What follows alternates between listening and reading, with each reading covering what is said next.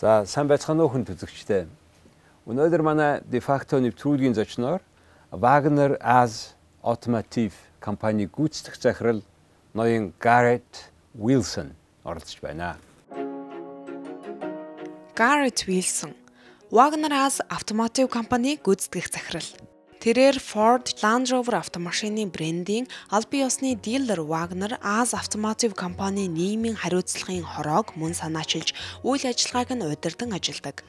Анх 1998 онд Монгол улсад хүндлэхийн ажлаар болон Мормон сумын сайн дурын ажилтнаар 2 жил ажилласан. 2012 оноос эхлэн Монгол улсад ахин суурин амьдарч эхэлсэн ба монгол хэлийг гаргууд эзэмшжээ.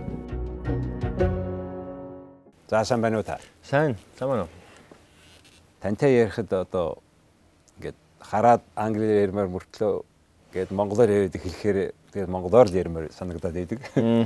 Та Монголд анх 98 онд ирж исэн гэж байгаа. Тийм. 20 жилийн өмнө. Тийм, бараг 20 жилийн өмнө 2 жил орчим ажиллаад буцаж явж байгаад буцаад 12 оноос Монголд суурин амьдарч 5-6 жил болж байгаа. Тэгэхээр тэр үед энэ монгол хэлийг сурсан уу? Ямар яаж яагаад Монголд ирсний тухайгаа ярьж өгөхгүй юу? Анх 98 онд би сүмийн шугамаар ирж байсан. Манай сүм бас давхар нэг энэрлэгийн байгууллага явуулдаг. Тэр хүмүүнлэг ажлыг Монголд явуулж байсан. Одоо ч гэсэн явуулж байгаа. Тэгээд би өөрөө Монголыг сонгоогүй тэр байгууллага намайг Монголд явуулсан. Гэхдээ энэ бол зөвхөн тохиолдлоор биш магадгүй нэг хувь заяар ч юм уу ямар ч байсан намайг Монгол руу явуулсныг болоход би үнэхээр их байртай байна. Яг бол энэ одоо миний амьдралын маш чухал маш том хэсэг юм болсон. Хэдэн настай байсан ер нь юм? 19 настай да 20 настай. За 20 хүрэх гэж байгаа залуу Америкаас Монголд ирээд би танай Сотлейк хотод очиж исэн. Би өөрөө Америкт амьдарч исэн. Тэгээд тэр амьдралын нөхцөл чанар, дэд бүтэц ямар байдгийг маш мэддэг. Тэгээд 98 онд Монгол улс шүү ямар байлаа. Тэгээд ирээд ядарсан уу? Зовсон уу? Нөгөө гэхдээ би тийм залуу насанда амьдралд анх удаа гадагшаа биш өмнө нь Мексик юм уу Канадад явж байсан. Гэхдээ анх удаа Аз бүсийг зорж очиж үзэж байсан. Тэрж байдгаа яг Монголд те Монгол болоод их олон харьцангуй цөөхөн жуулч зочид ирдэг. Тэгээд яг Монгол орныг үзсэн хүн харьцангуй ховор байдаг. Цөөхөн байдаг. Тэгээд би болоос залуу насанда Монгол орнтой танилцж хэл соёлоос нь суралцж хүмүүстэй харьцах боломжтой болсон маш адилтгдсан залуучуудын нэг нь байсан. Тэгээд тэр бол миний амьдрал яг тэр үед надад их маш чухал маш хэрэгтэй ажил гэж хэлэх юм уу? Тийм одоо сургуулийн завширлаг гэж хэлэх юм уу? Надад бол маш их хэрэгтэй. Би 1 жил их сургууль сураад чөлөө аваад Монголд ирсэн. Тэгээ буцаа очиод төгссөн тийм ээ. Ямар мэргэжлэр төгссөн гэлээ? Бизнесийн удирдлага болон санхүүжийн мэргэжлэр төгссөн. Brigham Young их сургууль манай нутгийн нэг их сургууль. Тийм монголчууд чи сургуульд олон монголчууд сурч төгссөн сайн сургууль тийм. Энэ сүмийн эзэмшилтэй сургууль учраас ихэнх нь сүмийн шугамаар ер нь элсэлтэн орсон тийм залуучууд манай сургуульд очиж сурдаг. Танай хотод очиод энэ мормонуудыг яаж хавчиж ийсэн? Тэгээ зүүн эргээсээ хөөгдөө, шахагдаад, зодуулаад, будуулаад тэгээ аимшигтэй нэг юм цөлд юу ч байхгүй. Бас нөгөө хорхоо энэ төр ингээд хортой, могойтой ийм газраас өөр сонголтгүй. Тэгээ одоо энд амьдрий гэдэг хэлсэн гэдэг түүхийг харсан. Манай өвөг дэдэс бас 1800 оны үеэр Америкийн зүүн эрэгт маш их хавчлаганд ороод тэгээд хөөгдөөд ерөөсөн нэг соршигдаагүй тийм өөр хэнийг ч хүсээгүй тийм цөлт газарт соршоор шийдсэн Америкийн баруун хэсэгт тэгээд одоо очиж үзэх юм бол маш их ногоон ой модтой үнэхээр сайхан орн болсон. Бүгдээрээ хүн хийсэн тийм. Тэг хүн хийсэн. Энэ чинь Юта гэдэг штат танай Парк Сити чинь нэг Олимпийн өвлийн олимпийг юу авсан. 2002 оны өвлийн олимпийг ёстой газар байлаа. Байгуулсан. Тэгээд одоо маш их гоё ой модтой гэтээ манай хүндий бараг одоо энэ Улаанбаатар хотын бас хүндийтэй дүүж зүлхэд маш их ойрхон байна. Яагаад гэвэл урт талд, хойд талд яг хоёр том уулын дунд яг байшсан тийм хүндий байдаг. Өвд бол бас утаа агаарын бохролт бас тэр хүндийд их нэг яг нэг аяг шиг ингэж нэг тогтоод тэгээд ерөөсөө нэг сайлтахгүй болол ер нь тэр агаар нь цэвэршихгүй. Гэхдээ бид нар бол хиймэл даалн бариад тэр ногооны талбайг ууслах тийм одоо системтэй болгож чадсан болохоор одоо очиж идэх юм бол үнэхээр гоё ногоон яаж Улаанбаатарын агаартай харьцуулбал таны хамгийн их тогтцсон энэ ч гэсэн манай сэлмиг өдөршил юм байлээ. Би өөрөө очиж үзсэн. Гэтэл бас байна. Бид нар бас агаарын бохиролтой тэмцэх маш их асуудалтай. Тэр усны асуудал тий уулнаасаа ингээд ус бууж ирээд тэрийг хурааж аваад далан хийгээд тэгээ баг багаар гаргаад байгаа юм байл шүү дээ. Тий. Гайхамшигтай хот. Юу тэгээд хоёлаа эргээд Монгол руу та Монгол их нэртэй хизээ Монгол их нэртэй болсон. 2002 онд Америкт байхдаа би их нэртэй танилцсан. Тэгээд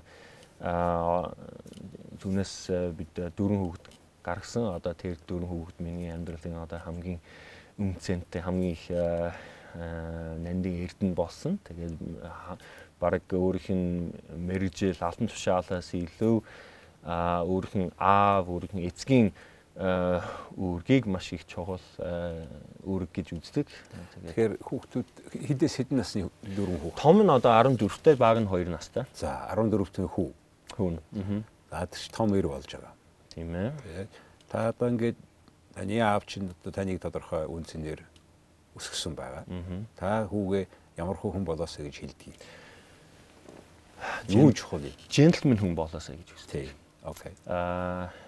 Соёлтой, сайхан сэтгэлтэй хүн болоосаа гэж үздэг. Би бол айлын ганц банд байсан. Манай хүү бас 3 эмэгтэй дүүтэй болохоор айлын бас ганц байна.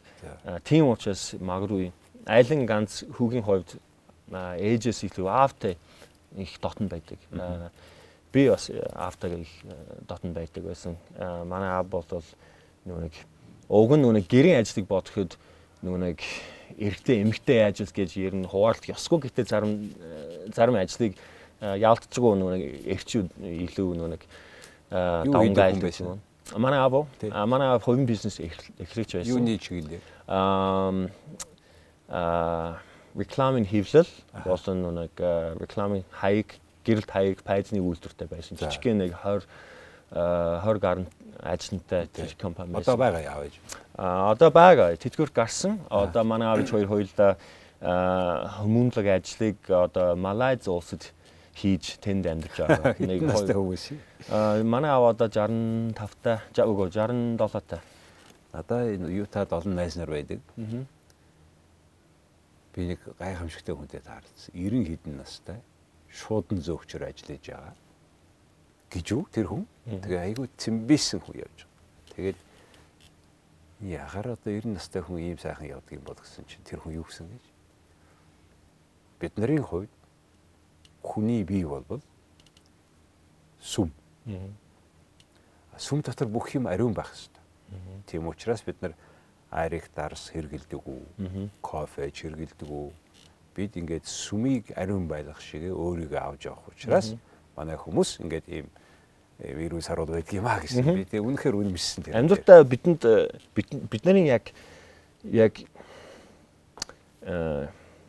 жихэн удагаар болоод бидний цорын ганц өмч болоод бидний бие махбод. Тийм ээ? Тий. Ганцхан одоо энийг өмжилдэг. Тий. Цуг яваа өөртөө шиг дандаа цуг байдаг, цуг яа дуустдаг тийм Яг ээ? үхэл хөтлөөд яг бидний яг 100% захирдаг юм болоод бидний бие махбод. Бие махбод тий. Тэгээд тэр бие махбод ер нь бие махбодод ирдэг тийм өвчин, зовлон яг энэ бие махбодос ирдэг нүг тэр зовлон асар их тийм бэрхшээл зовлон уужруулж болдог. Аль эсвэл аж жаргал юм уу таашилтыг өгж бас болдог тийм ээ. Аль аль нь гашуун амтыг үзэхийн тулд ер нь танцэг амт үзэхийн тулд заавал гашууныг бас амсан байх хэрэгтэй тийм ээ. Тийм учраас аль нь нэртэйг бидний бие махбод гэхдээ ганцхан байдаг. Тэгээд энэ бид нар өөрсдөө энэ бие махбодыг захирж өмсөж авч явдаг учраас энийг заавал хайрлаж хамгаалах хэрэгтэй гэж би өөрөө хувьдаа боддог. Тийм учраас би өөрөө аль болохоор эрүүл хоол идэхийг хичээдэг. Гэхдээ хаяа нэг бас гоё танцэг амттай нэг бялуу торт ч юм уу сайхан амттай хоолыг бас хаяа иддэг. Ер нь цогтруулах ундагаас би татгалзаж уудаггүй. Арих болол уудаггүй. Ямар ч байсан яг л мэдээж биеинд их хортой. Дээрээс нь би өөрөө өөрийнх нь оюун ухаан хянан ер нь захирхийг хүсдэг. Тийм одоо хяналт алтмааргүй байдаг. Би өөрөө хэд хэдэн удаа операцанд орж байсан, хагалгаанд орж байсан. Тэгэхдээ нүг мэдээ алдуулах тийм юм өгдөг. Тэгээд яг тэр мэдээ алдуулах эмийг өгсөний дараа мэдээж ямар ч хяналтгүй болдог л да. Нөгөө ухамсар яг ухамсар байгаа гэхдээ л яг заримдаа нүг би мэдээ алдсан байдаг. Тийм нүг хэлэх үгсээ ерөөсөө тийм хяналтгүй болдог. Тэгээд нар тэр мэдрэмж үнэхээр сонир үнэхээр таалагдахгүй. Тийм учраас өөрийгөө ч ухамсартай байж өөрийгөө ер нь эрүүл сааруул ухаантай байхыг хүсдэг учраас би бас тэр арихас ер нь хол байх хичээдэг. Би бас нэг арихны өөр дагаврыг Америкч бай, Монголч бай ер нь тэр хор уршгийг харж байсан. Өөрийн биеэр мэдэрсэн болохоор би бас тийм одоо донтолтын тийм хохирож болохыг хүсдэг. За нэг талаас арих тамхи хэрэглэхгүйгээ бие ингээд авч явъя гэж. Нөгөө талаасаа та түрүү ярьсан хүүгээ жентльмэн байгаасаа гэж тийм ээ. Тэгэхээр ер нь жентльмэн байна гэдэг нь яг хөө англи үг тийм. Ер нь бол юунес эхэлдэг.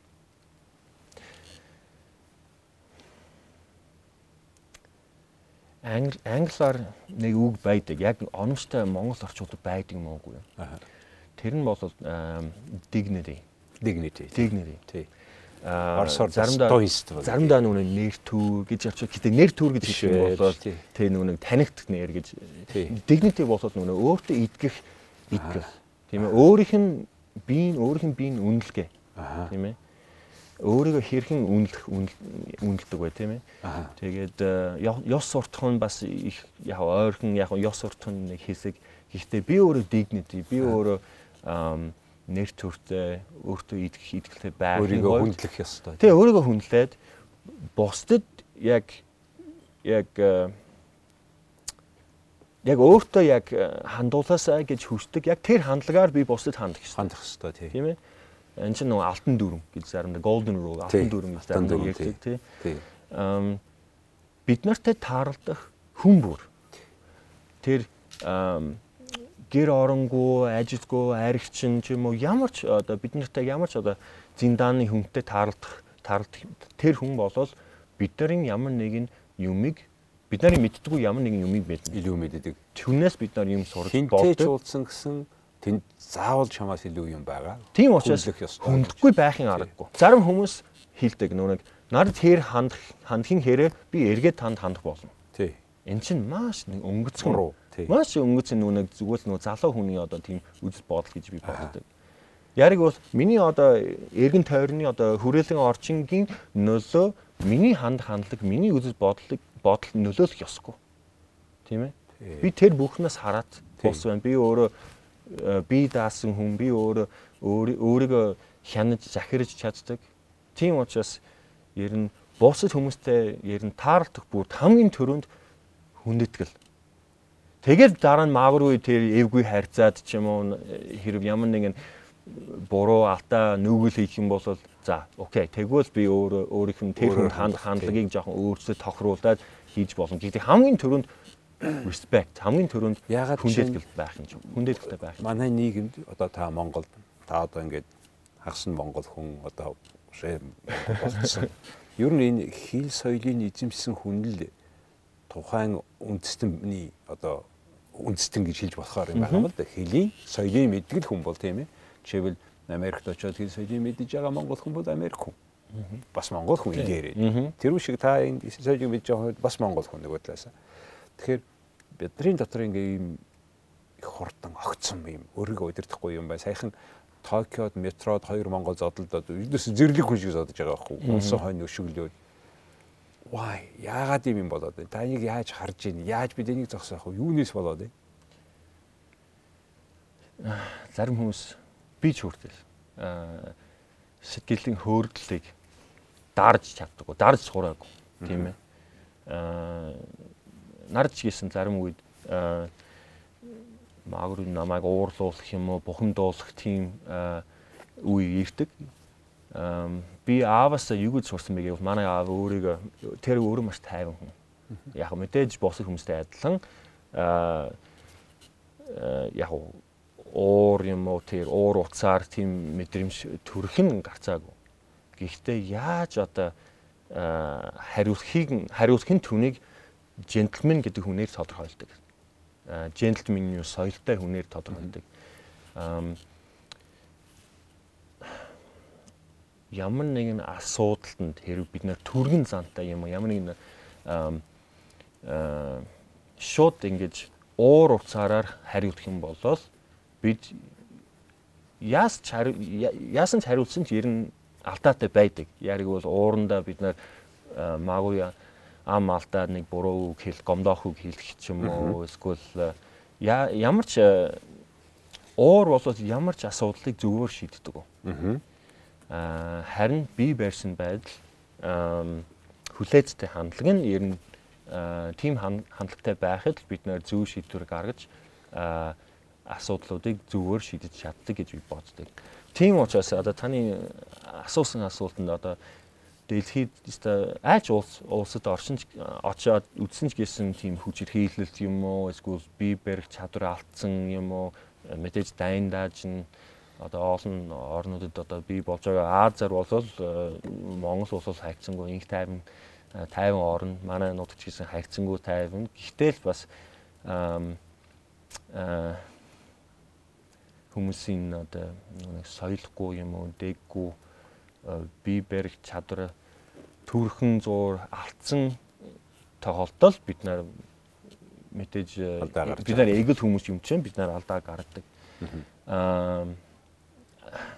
Эдгээр алдаануудыг бидний хүндлэх чанарыг үгүй болохгүй байгаасаа гэж би хүсдэг. Тэгэхээр одоо энэ хоёулаа ахуйн төвшин зан харилцааны асуудлыг ярьж байна. Энэ нийгэмд бид нар бас сэтгэлээ бариад сэтгэлийнхаа хөдлөлийг хянах эсхээсээ бас ялгаатай болж эхэлж байна тийм ээ. Тэгээ тэрэн дээр өөрийгөө хүндэлж, бусдыг хүндэлж харьцах юм бол dignity тийм энэ байгаа. Тэгж харьцах юм бол та тэр одоо бараг л Жентльмэн төвшөнд очиж байна гэсэн үг. Тэгээ энэ бол заавал хамгийн баян байх юм уу, хамгийн гой хувцастай байх асуудал ердөөсөө биш. Байгаагаараа байх, хүнийг хүндлэх тийм. Тэгэхээр за цаг үе ингээд маш хурдан динамик өөр болж байна. Та одоо Монголд сонин Ford, Jaguar, Land Rover гэдэг ийм машины бизнесийг одоо таны ажил тийм энийгээрээ та амьдарч байгаа тийм. Тэгээ би бас энд конкурсээр та ялж орж ирсэн гэж сонссон. Энэ хүмүүс энэ Вагнер Asia гэж компани энэ Ford-ыг оруулж ирэхдээ хайж байгаа таныг олж ирсэн. Тэгэхэд та дуртай байсан. Ер нь Монгол одоо буцаад ийм мэргэжлийн ажил хийх гэж нэгдэг яаж хүлээж авсан? Би Монголд анх ирээд буцаад нутагтаа очсны дараа ч гэсэн би эрт орой хэзээ нэгэн цагт эргэж ярин гэж ер нь бодож байсан. Яг миний одоо амьдралын төлөвлөгөөнд багтаагүй ч гэсэн хүүхдтэй болоод тэгээд яг тухайн үед тийм 2000 онд 2001 онд би тэгээд 2003 онд хүүхдтэй болсон чинь яг тэр үед Монгол ялангуяа Улаанбаатар одоо байгаа шиг хөгжөөгүй байсан мэдээ сайн санд байх тийм. Хувийн сургуулиуд орон сууцууч гэсэн тэгвэл тэр 4 5 давхар хуучин орон сууцсан байсан. Тэгээд яг хөгжлийг хүмүүжүүлэхэд миний хувьд бол яг хамгийн тохиромжтой сонголт би дөнгөж бас карьер мэргэжтэй ороод удаагүй байсан болохоор бас эхлээд ер нь хөлтэй болоод тэгээд өөрийгөө бие даах чадвартай болоод бас мэргэжилтэй болоод тэгээд дараа нь юу л болов зүгээр би гэхдээ яг Монголыг яг зорин очин гэж бодоогүй зүг хизээ нэгэн цагт ч юм уу тийм мав нэг эхний одоо мэржит карьер дуусаад жоохон баян болоод тэгээд энд ирээд хөрөнгө оруулалт хийх юм уу. Тийм одоо тийм төлөвлөгөөтэй байсан. Гэхдээ гинт нэг өдөр 2011 онд байсан. Манай Вагнер компани нэг дараагаас нэг мэйл ирээд над руу заалах гэдэг тэр усны дугаар үлдээсэн. Би заалгаад тэгээд намайг ажлын ярилцсанд өрсөн. Тэгээд ер нь тэр өдрөөс хойш би миний амьдралд орон нөөцлсөн. Та гэрэлцсэн байсан тийм ээ? Тэг гэрэлтэй байсан хүүхдтэй. Америкт сайхан хаус байшинтай тэгээд хідэн машинтай тэгээд бизнесийг тэргүүлж байсан. Амьдрал уг нь их тогтсон, их шийдсэн. Ямар бизнес эрхэлж ийсэн та? Би аавынхын бизнесийг худалдаж аваад ер нь тэрийг өргөжүүлээд байсан. Худалдаж аваад, ааваасаа худалдаж аваад. Тэгэлгүй яах вэ? Тий. Өвлөж авах гэж байхгүй. Айрыг бол манай аав өөрөө тэр бизнесийг би бүтээгээд тий бүх насаараа ажиллаад тэгээд тэрийг зараад тэдгүүрт гарах төлөвлөгөөтэй байсан тий. Тэгэхээр та тийм мөнгө хаанаас бас? Би зүгээр эхлээд зүгээр баг зэрэг нэг уртлагааны мөнгө төлөөд тэгээд ажилласан жилээр 90 жилээр зүгээр нэг явцын төлбөр ч юм уу зүгээр баг зэрж гисэн бас нэг компанийн ашигын хэдэн хувийн хувьцаа эзэмшигч би болсон. Тэгээд өөрийнх нь хувьцаанаас олсон тэр ашигаас олсон тэр мөнгөөр баг зэрж гисэн тэр хувьцаа авч ирсэн. Тэгэхээр та тэр одоо цоошин зарчим ярьж байна л да. Хүн бүх насаараа бизнес хийгээд тэгээд одоо ингээд тэтгэврт гарах үеэрээ тэр бизнесийг зараад тэрүүгээрээ бусад тэтгэврт гарсан хойно хангалуун амьдрах ийм бодлогыг Америкт хүн болгон барьдаг. Тий. Тэгээд харин тухайн яг энэ бизнесийг авах хүн нь чиний хүүхэд байвал is okay гэхдээ төлнө ийм хэлбэрээр төлнө гэдгийг тий. Манай аав намайг тийм бэлтэнцлэх сэтгэлгээтэй өсгөөгүй хүмүүжүүлээгүй. Тэгэхээр та бол юу аав надад бизнесээ зарах шиг гомдоогүй юм байна. Мэдэж ирсэн юм байна. Бидэж авсан юм. Харин тийм давуу эрх угаасаа л надад байгаагүй байсан. Хэрв би тийм амар тийм арай даварсан амт болмоо хэрв би зүгээр аав дээр очиод аава та 5 жилийн дараа тэтгэвэр гарах гэж байна. Тийм учраас би одоо таны бизнес ороод тэгээд таныг одоо тэтгэвэр гарсны дараа би таны бизнесийг ямар ч одоо төлбөр өвлөж аван гэсэн бол намайг нэгдүгээрт арай эрх амтан гэж хэлэх байсан. Хоёрдугаарт манай аав надад тэгээд юу үлдэх вэ? Би 20 жил 25 жил хөдөлмөрлөөд энэ бизнесийг одоо нэг хөгжүүлээд явсан чинь тэгээд надад юу үлдэх вэ те? Асуун. Энэ тэтгэвэр уус авдаг тэтгэврийн мөнгө бол хүрэлцэхгүй тийм мэдээж. Хүрэлцэхгүй. Тийм учраас Америкт ч юм уу яг Монгол ч гэсэн хүмүүс тэр тэтгэврийн хадгаламжийн сан үүсгэж байх хэрэгтэй. Уусаас мөнгө аван тэгээд уусаас авах тэр тэтгэмжээр амьдрын гэж ер нь бол үнэхээр хэцүү бодлоо тий.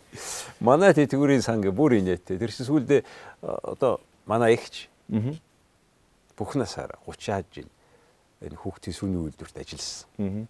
Усны гуталтай ажиллаа, угаагаа цэвэрлээд. Одоо 250,000 төгрөг авдаг. Нэг сар амьдрах мөнгө. Тэгэхээр энэ ийм за яг бид хуучин систем, шинэ системийн тэргээ яг окей гэж бодъё л доо. Гэхдээ өнөөдрийн ажиллаж байгаа хүмүүс пенс авах үеэрээ тэр үеийнх нь худалдаа авах чадвараа нь харьцуулахад хэдэн ширхэг авч магадгүй болчиход байгаа. Тэгэхээр сая таны ярьсан. За би дараагийн нэг асуулт. Та ингээд компани авлаа, худалдаж авсан байна. Энэ тохиолдолд ааваас автлаад авсан. Компанийг цааш авч явхад та одоо том компани аваа явж байгаа. Энийг үн цэн гэдэг юм байна шүү дээ. Тэр үн цэнийг хэн бүтээдэг, яагаад тэр чухал юм? Мөнгө чухал юм биш үү? Нэгдүгээрт бид тухайн үед 25 хүн ажил олгож байсан. Өөрөөсөө гадна. Тэгээд тэр 25 ажилтнанд тэр хүмүүс би маш их тийм чухал өөрийг хүлээсэн байсан. Хэрвээ би нэг компани тэргүүлэгчийн хувьд ямар нэгэн буруу ата, буруу сонголт хийх юм бол тэгээд тэрний үр дагаврыг зөвхөн би хүлээх биш, манай ажилчид бас хүлээх болно. Яг цагтаа би цалин тавьж чадахгүй болно. Тэдний цалин тавих нь бас их ажил олгогчдын маш ариун үүрэг хариуцлага. Тэгээд Вагнер компани түүхэнд нэг ч удаа цалин хоцорж тавьж байгаагүй. Өөрөө цагтаа тавих нь. Яг бол бидний хамгийн түрүүнд тавих үүрэг хариуцлага бол харилцагчдад биш, үйлчлүүлэгчдэд биш.